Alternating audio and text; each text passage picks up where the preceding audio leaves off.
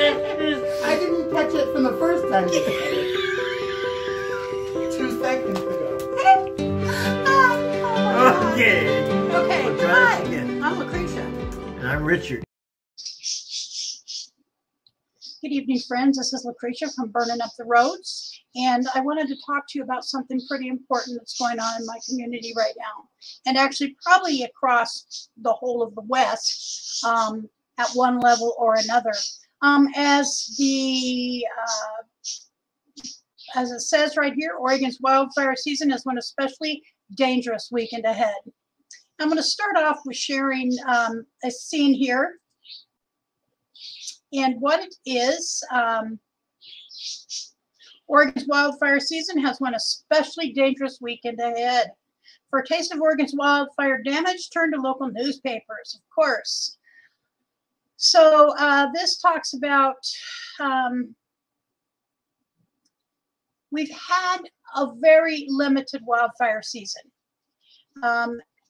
As wildfires go in Oregon and the Pacific Northwest. We've not had a tremendous amount of fires. And I was actually just last month going, oh man, we have the one in Southern Oregon, which is a pain, really, really severe pain. But at least it is not like 2020 was or 2017, when I believe that's when Richard had his knees replaced, and I went to visit him at his rehabilitation facility one day, and the smoke was so thick I could barely see the road that was no more than 75 feet from where I was standing. And the fire was not even, it was relatively far away. It was within about 30 miles, but it was completely fogging up the whole of the valley here. So right now it says 19 active fires in Oregon have burned 1,427 acres. The largest of these, the Double Creek Fire, has burned 53,000 acres, 539 acres, near the Snake River Canyon on the state's furthest northeast corner. It is entirely uncontained. Near the California border, fire crews are finally getting a handle on the Rum Creek Fire. The Rum Creek Fire is the fire that you see in the background of my page here. And I'm going to pull that up just so you can get a better view of exactly what that looks like. It's terrifying. So for me, it's a terrifying thought that it's right here. It is the Rum Creek Fire, or Red Rum as they're calling it, in Josephine County. And it's right on the river. I can only fathom what the fear must be like for the people who have had to run from this fire. So what the article says is that, we talked about that already. High temperatures. The problem is, so what my understanding is why this weekend is especially bad is because the conditions here in the valley and in much of western and central western Oregon is that there are high winds coming in, and they have what they're doing is, it's similar to what happens in California when they have the fires, or the wind and the fires down there, where there is this extreme influx of wind that fans the wildfires. Officials warn the conditions are aligning for a similar disaster here. High temperatures and dry conditions have left much of the West Coast vulnerable to disaster. An hour south of Oregon border is the California town of Weed. I remember we went through Weed and snow when we went to Quartzsite a year and a half ago. A wildfire burned more than 100 homes and destroyed a historically Black neighborhood founded in the 1920s. Oregon officials warn that conditions are aligning for a similar disaster here. The gusty winds are expected this Friday and Saturday, but still potential for rapid fire spread. So that's important to understand, is rapid fire spread. And where I live here in Eugene, let me get rid of this. Where I live here in Eugene, I live in a flat section of town. And it's no hills where I live, but just to the south of me and to the east, actually much closer from the east, to the south it's about 14 miles to the other side of town. So the further side of town from where I live is about 14 miles. And because I have to go through traffic, through town, it takes about a good 40 minutes to get to what's called our most southern Eugene border, which is the South Hills, part of the South Hills. And we've never in my 60 years, to my knowledge, had a major fire in our South Hills, nor have we had one just east of us, which is I'm going to pull this up here. I'm going to pull up the red flag warning from National Weather Service. What it says is urgent fire weather message and moderate to strong east wind and low humidity expected Friday through Saturday. A strong area of low pressure along the Oregon and California coast will bring moderate to strong east winds along with the critically dry conditions the Northwest Oregon and Southwest Washington through Saturday. Where it's going to be real problematic is the North Coast Range, east slopes of Central Oregon Coast Range, and the Willamette Valley. Extreme South Washington Cascades and foothills. Okay, then down here a little further, red flag warning remains in effect until 11 p.m. Saturday for winds, relative low humidity. I live in the central Willamette Valley. There's also concern for areas of Washington. Winds, 10 to 20 miles per hour with gusts up to 35 miles per hour. And it was very eerie today to see this happening, and I saw it firsthand. East wind 15 to 25 with gusts as high as 45 miles per hour can be expected near the west end of Columbia Gorge and Oregon Coast Range. Our humidity is about 15%. Air quality is horrible. It's recommended that people with lung condition, well, nobody should be outside, especially jogging, doing any kind of sports right now, walking. And I did a little video earlier, and it's eerily quiet outside right now. I live in a neighborhood where there's neighbors all around, and it's very quiet. So air quality advisory is in effect until 10 a.m. Saturday. And by the way, it talks about the burning eyes. Pollutants and smoke can cause burning eyes, which I've got, runny nose, I've had a little bit. It will aggravate lung and heart disease and other serious health problems. So limiting outdoor activities, keeping children indoors, and follow medical advice. All right. So moving forward, I'm going to share a little bit about my immediate area.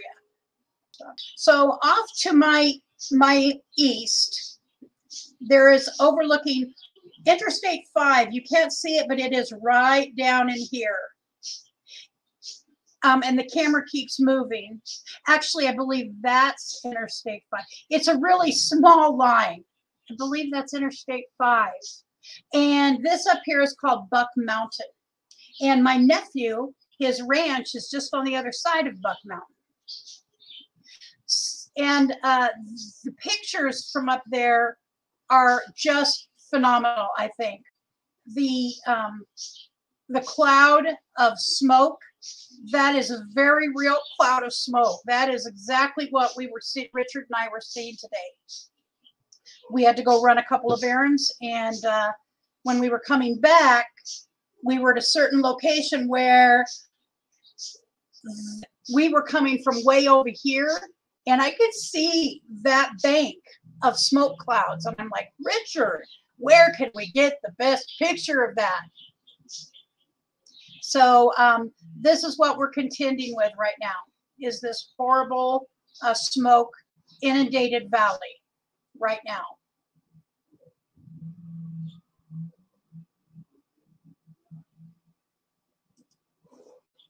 All right. So another issue that we're concerned about is that I'm going to show you the current fire map. All right. So this is a really cool site. One of the newspaper that's up in Salem, which is our state capital up here.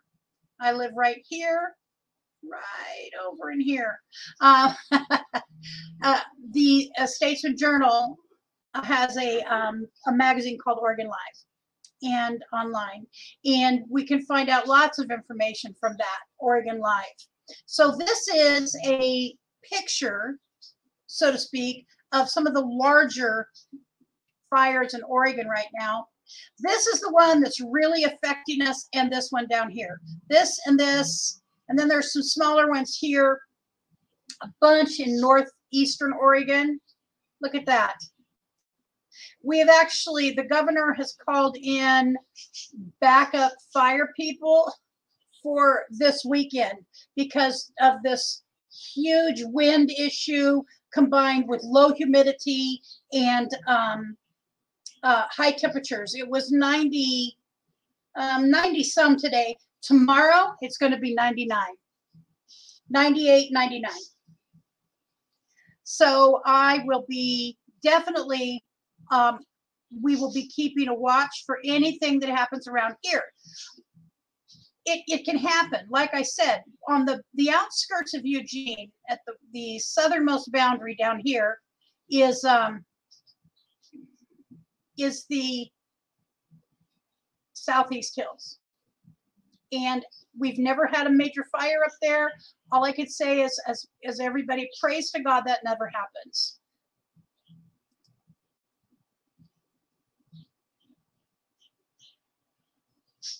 All right, so we have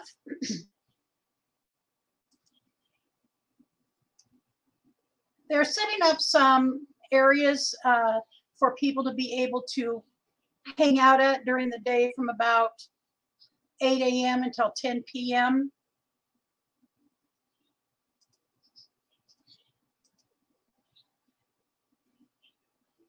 And as a matter of fact, I know that they have been set up.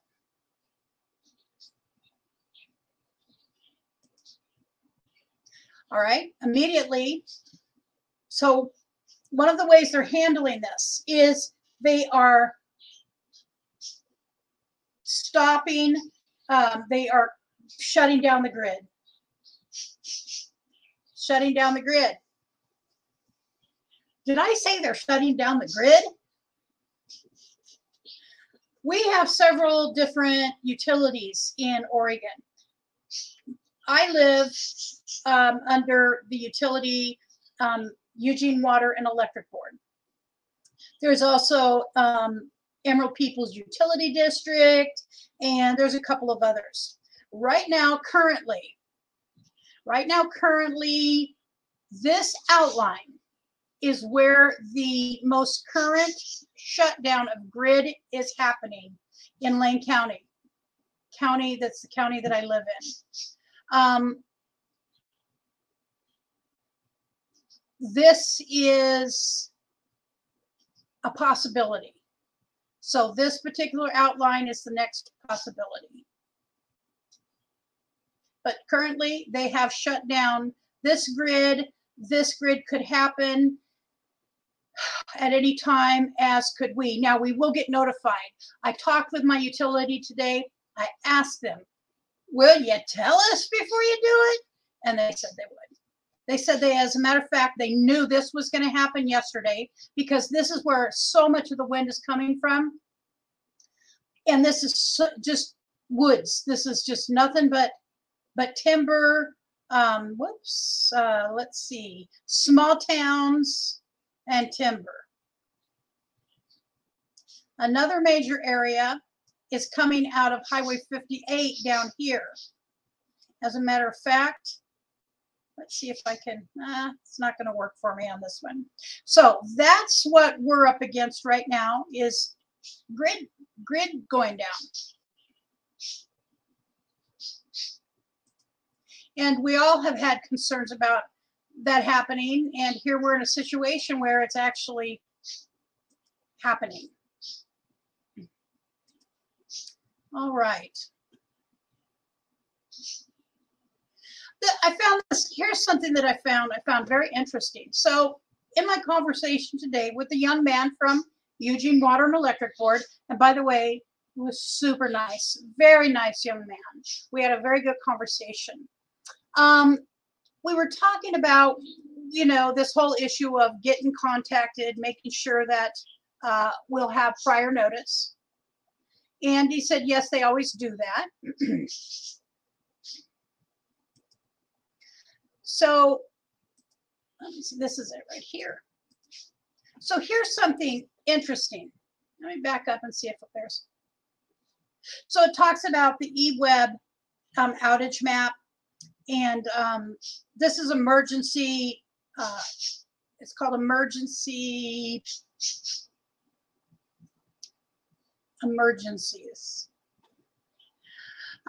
Wildfire mitigation plan. So here's kind of what he was alluding to.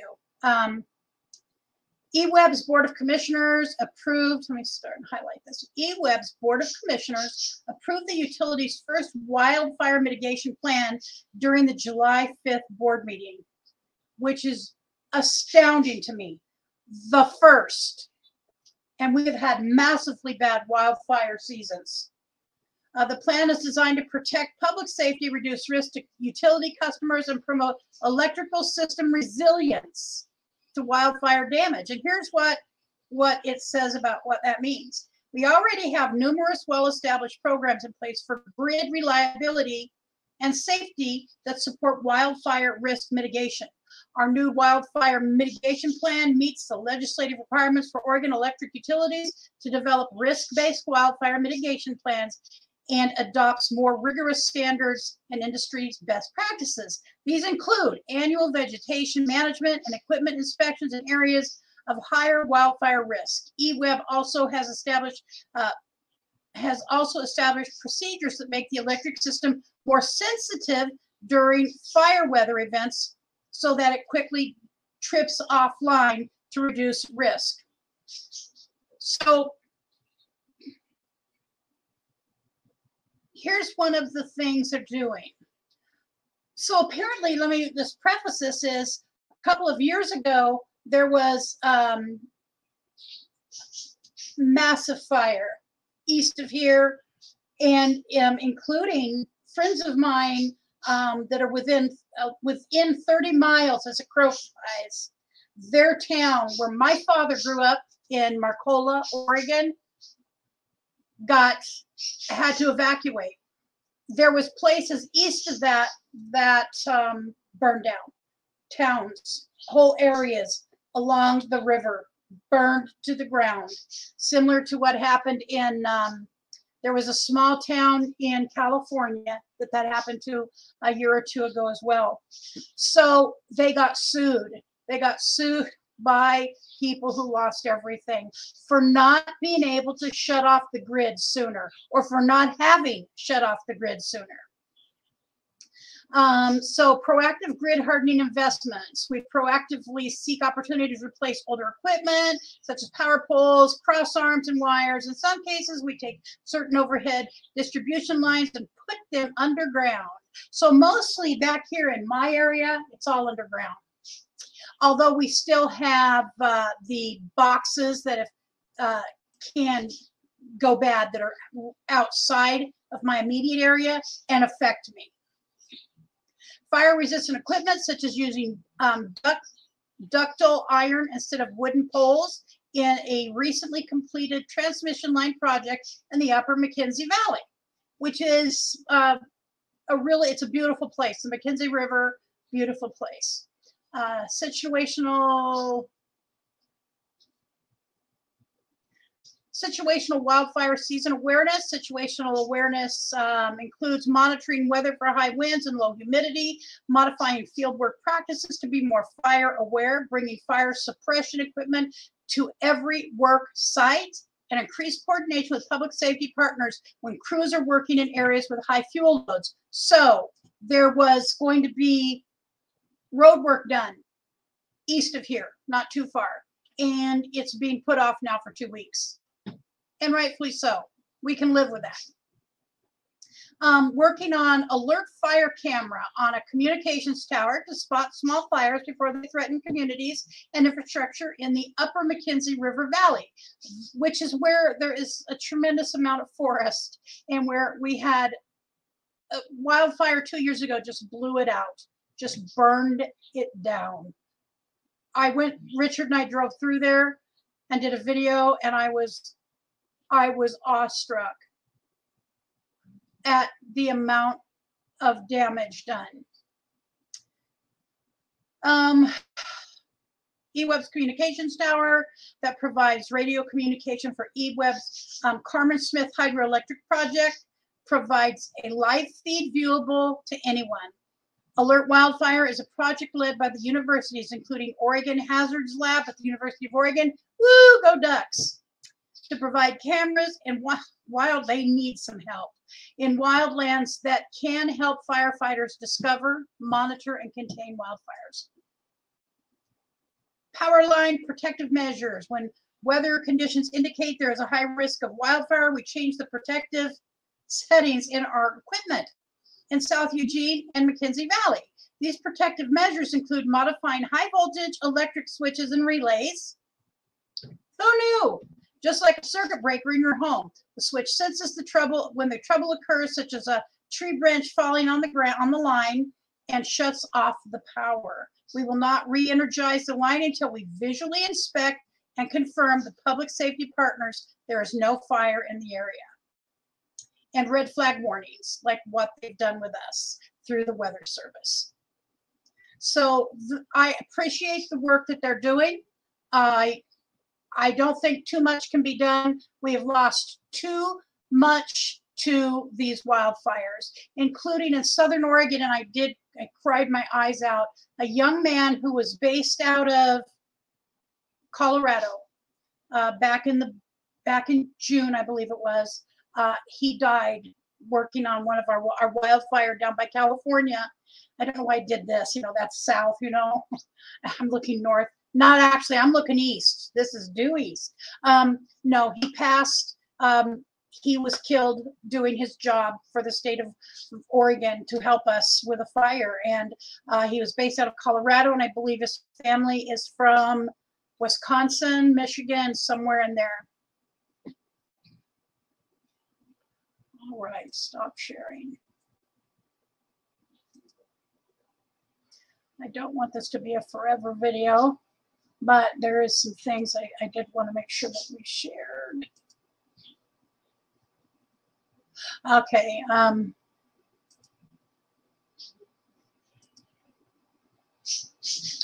Here's one of those things. All right. I think I was raised by a fireman. My father was a fireman, and while he did not necessarily fight wildfire, occasionally there were fires, and that were grass fires, you know, and he would have to go fight them and help put them out. He was a battalion chief when he retired, but definitely I was raised with fire awareness and fire concern. And my poor little sister is just absolutely terrified of fire. So we actually have a sister right here in this area, right here, whose grid is on a different power company. I believe it's EPUD, Emerald People's Utility District, and it is down.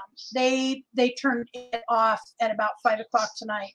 So this is where I live. This is Eugene, and this is where right now they're kind of like building a firewall. A large fire is over here, just east of Oak Ridge, and they have lost a lot there. And so they are working very, very hard to stop it. And so right here, we couldn't, if we went to Oak Ridge, we could not get past Oak Ridge right now because they have shut the road down. That is Highway 58. It goes between Eugene and, well, you can get anywhere in Eastern Oregon. But generally speaking, this goes more southern.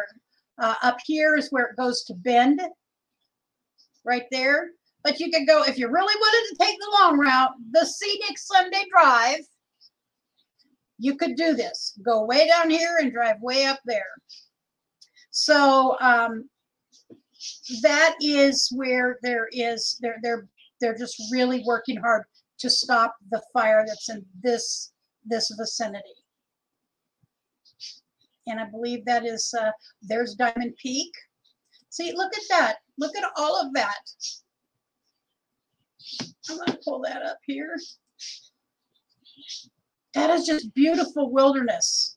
I mean, I love Oregon's natural beauty. I am not a fan of our government, but I will not go further than that right now because that ain't what this is all about. We have a beautiful state, and I'm grateful. I'm grateful that we've been this blessed, and more than likely, some of this won't be standing at the end of this fire season. But this is why they're working so hard. One of the reasons they're working so hard is to stop that. It affects animals. It affects homes and people's livelihoods. It affects travel. One of the roads from a few years ago is still shut down, and it's a very major route east. All right. I want to make sure that there was nothing else that I was leaving behind here. That, my friends, is what's going on in the Willamette Valley. We are fighting for our virtual life, so to speak, as far as fires go. I feel very safe. I did sign up for all the alerts that are even remotely possible. If we have any issues or concerns, we'll get notified. If there's a fart crossways, I will get a notification, and we will, we'll be fine. But again, we live in an area where there is a lot of green beauty, and I don't want to see it gone. And I'll leave you with one last picture from Buck Mountain, the mountain that I had showed you in the beginning, that's right above I-5.